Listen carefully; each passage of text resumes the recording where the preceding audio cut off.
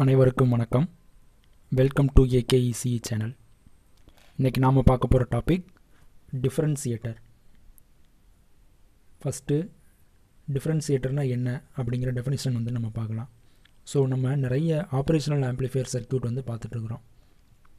அந்த சர்க்யூட்டில் capacitor use பண்ணக்கூடிய ஒரு சர்க்யூட்டு தான் என்னது டிஃப்ரென்சியேட்டர். So operational amplifier circuit with A capacitor is called differentiator. is called அப்படிங்கிறத விட ஒரு ஆப்ரேஷனல் ஆம்ப்ளிஃபையரோட கெப்பாசிட்டரை பயன்படுத்தி நம்ம என்ன பண்ணுறோம், டிஃப்ரென்சியேட்டரை டிசைன் பண்ணுறோம். சரிங்களா? அதே மாதிரி டிஃப்ரென்சியேட்டர்னால் என்ன பண்ணோம், பேரை வச்சே சொல்லிடலாம். டிஃப்ரென்சியேட்டர் அப்படிங்கிறது என்னது, மேத்தமெட்டிக்கல் ஆப்ரேஷனான டிஃப்ரென்சியேஷனை நமக்கு பெர்ஃபார்ம் பண்ணி கொடுக்கும். So டிஃப்ரென்சியேட்டர் is a operational amplifier circuit which performs the mathematical operation of differentiation. ரைட்டா? இல்லை ரொம்ப சிம்பிளாக சொல்லணும் அப்படின்னா, தி circuit which performs differentiation is called டிஃப்ரென்சியேட்டர். This circuit uses a operational amplifier along with a capacitor. சரிங்களா? அதே மாதிரி ஒரு டிஃப்ரென்சியேட்டர் அவுட்புட் எந்த மாதிரி இருக்கும்? ஸோ அவுட்புட் அப்படிங்கிறது டிஃப்ரென்சியேஷன் ஆஃப் தி இன்புட். அதாவது output is the டெரைவேட்டிவ் of the input. உதாரணத்துக்கு இன்புட் VI அப்படின்னா அவுட்புட் எப்படி இருக்கும்னா is equal to dVi by dt அப்படின்னு இருக்கும். dVi by dt அதாவது டிஃப்ரென்சியேஷன் டேர்மாக இருக்கும். அதாவது ஆல்டர்னேட் என்ன சொல்லுவாங்க அப்படின்னா டெரைவேட்டிவ் ஆஃப் இன்புட் அப்படின்னு சொல்லுவாங்க. ஓகேவா? இப்போ ஒரு டிஃப்ரென்சியேட்டர் சர்க்யூட் எப்படி இருக்கும் அப்படின்னு பார்த்தீங்கன்னா, ஃபஸ்ட்டு ஒரு ஆப்ரேஷனல் ஆம்ப்ளிஃபையர் வரைஞ்சிக்கோங்க. ஸோ ரொம்ப சிம்பிள் தான். ஒரு ஆப்ரேஷனல் ஆம்ப்ளிஃபையர், இன்வெர்ட்டிங் டெர்மினல், நான் இன்வெர்ட்டிங் டெர்மினல். ஸோ நான் இன்வெர்ட்டிங் டெர்மினல் எடுத்துக்கிட்டிங்க அப்படின்னா ஒரு ரெசிஸ்டன்ஸ் கனெக்ட் பண்ணி கிரவுண்டில் கொடுத்துருவாங்க. இந்த இதுக்கு பேர் என்னென்னா compensation resistor R compensation resistor. இதோட வேல்யூ எப்படி இருக்குன்னா RFக்கு ஈக்குவலாக இருக்கும்.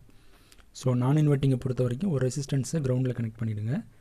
இன்வெர்ட்டிங் டெர்மினலை பொறுத்த வரைக்கும் என்ன அப்படின்னா ஒரு கெப்பாசிட்டர் யூஸ் பண்ணுறீங்க. இன்புட் சைடு பார்த்தீங்கன்னா ஒரு கெப்பாசிட்டர் கனெக்ட் பண்ணியிருப்பாங்க.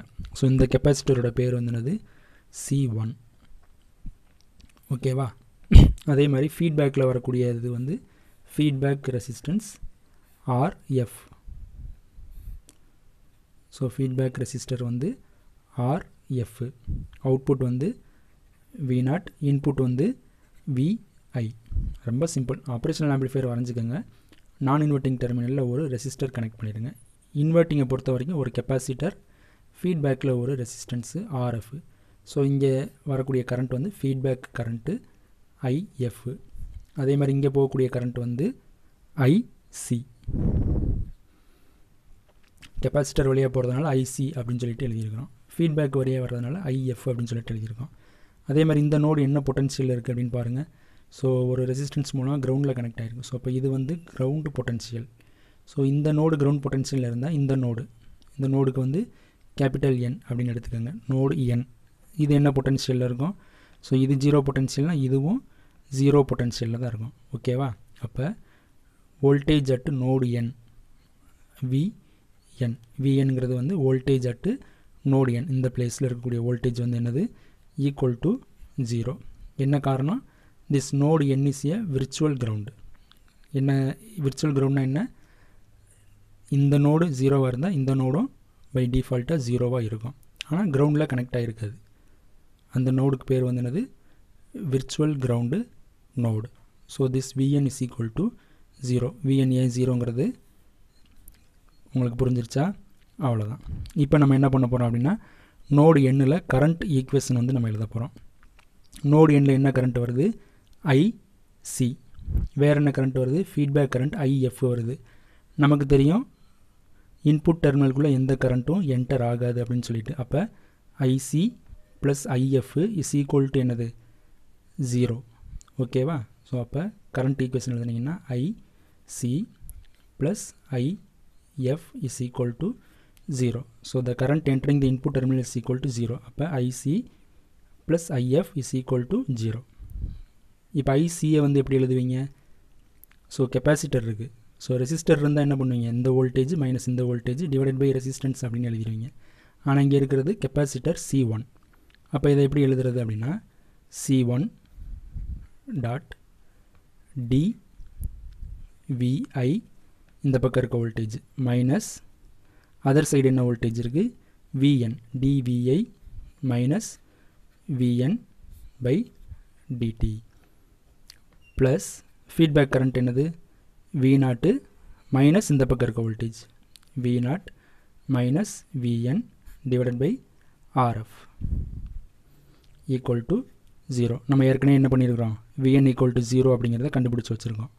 அப்போ உங்களுக்கு கிடைக்கக்கூடிய ஆன்சர் என்னது C1 dVi by dt plus V0 by RF is equal to 0. இப்போ இதை ரீஅரேஞ்ச் பண்ணி எழுதுங்க. அதாவது ரீஅரேஞ்ச் பண்ணால் என்ன வரும் அவுட்புட் வோல்டேஜ் என்ன அப்படிங்கிறத நம்ம எழுதலாம். So output is equal to output is V0 மட்டும் இங்கிட்ட வச்சுக்கோங்க. ரிமைனிங் டேர்ம்லாம் ரீஅரேஞ்ச் பண்ணுங்கள். பண்ணிங்கன்னா என்ன ஆகும் V0 டிவைடட் பை RF இருக்கும் இஸ் ஈக்குவல் டு இந்த டேர்மில் ரைட் ஹேண்ட் சைடு வரும்போது minus C1 dVi by dt. Therefore V0 equal to minus RF C1 into dVi by dt. ரைட்டா? ஸோ இதிலேருந்து என்ன கன்க்ளூஷனுக்கு நம்ம வர்றோம் output voltage V0 is equal to minus RF C1 times minus RF C1 times of derivative of the input voltage VI. அதாவது dVi by dtங்கிறது வந்து என்னது differentiation of input voltage VI அப்படிங்கிறது நமக்கு கிடைக்குதா? அப்போ output is the differentiation of the input. அதாவது output is RF C1 times the differentiation of the input. Therefore the circuit is called differentiator. ஓகேவா? Therefore the circuit is called differentiator. இங்கே எதுக்காக negative sign வருது 180 degree face shift. என்ன காரணம் input விஐயை வந்து inverting டெர்மினலில் கொடுத்துருக்கோம். அப்போ அவுட்புட் வந்து 180 டிகிரி ஃபேஸ் ஷிஃப்ட் ஆகி தான் கிடக்கும். ஸோ இந்த மைனஸ் சைன் இண்டிகேட்ஸ் தி 180 degree face shift. So minus இண்டிகேட்ஸு 180 degree face shift. ஓகேவா? இதுதான் வந்து என்னது டிஃப்ரென்சியேட்டர். இதோடைய அவுட்புட் வந்து எப்படி இருக்கும்? ஃபார் எக்ஸாம்பிள் இன்புட்டில் வந்து ஒரு சைன் வேவ் ஃபார்ம் கொடுக்குறீங்க. இன்புட்டில் ஒரு சைன் வேவ் ஃபார்ம் கொடுக்குறீங்க டைம் t. இது வந்து வோல்டேஜ் எடுத்துக்கோங்க VI. அவுட்புட்டில் வந்து எப்படி கிடைக்கும் அப்படின்னா சைன் தீட்டா கொடுத்தா அவுட்புட்டில் என்ன கிடைக்கும் கொசைன் வேவ் ஃபார்ம் கிடைக்கும். அது போக இது வந்து இன்வெர்ட்டிங் டெர்மினலில் கொடுக்குறோம். அப்போ இன்வெர்ட்டட் கொசைன் வேவ் ஃபார்ம் வந்து உங்களுக்கு அவுட்புட்டில் கிடைக்கும். ஓகேவா? இது வந்து அவுட்புட்டு V0. ஸோ இன்புட்டில் நீங்கள் கொடுக்குறது வந்து சைன், அவுட்புட்டில் கிடைக்கிறது வந்து என்னது கொசைன். அதுவும் இன்வெர்ட்டட் கொசைன் வேவ் ஃபார்மாக கிடைக்கும். ஏன்னா VI is connected to the inverting terminal. இதே மாதிரி இன்னொரு இன்புட் வந்து எடுத்துக்கோங்க. ஃபார் எக்ஸாம்பிள் வந்து இங்கே வரைகிறேன், இங்கே ட்ரா பண்ணுறேன். ஸோ உங்கள் இன்புட் சிக்னல் வந்து ஒரு ஸ்கொயர் வேவ் ஃபார்மாக இருக்குது. அவுட்புட் எப்படி கிடைக்கும் அப்படின்னா இது வந்து இன்புட்டு VI. அவுட்புட் வந்து எப்படி கிடைக்கும் அப்படின்னா ஒரு இன்வெர்ட்டட் ஸ்பைக். இங்கே பாசிட்டிவ்னா இங்கே நெகட்டிவ் ஸ்பைக் வந்து கிடைக்கும். சரியா? அதே மாதிரி இங்கே நெகட்டிவ் அப்படின்னா உங்களுக்கு பாசிட்டிவ் சைடில் ஒரு ஸ்பைக் கிடைக்கும். இங்கே பாசிட்டிவ் அப்படின்னா நெகட்டிவ் சைடில் ஒரு ஸ்பைக் வந்து கிடைக்கும். ஸோ இந்த மாதிரி ஆல்டர்னேட்டாக இன்வெர்ட்டட் ஸ்பைக்காக வந்து உங்களுக்கு கிடைக்கும்.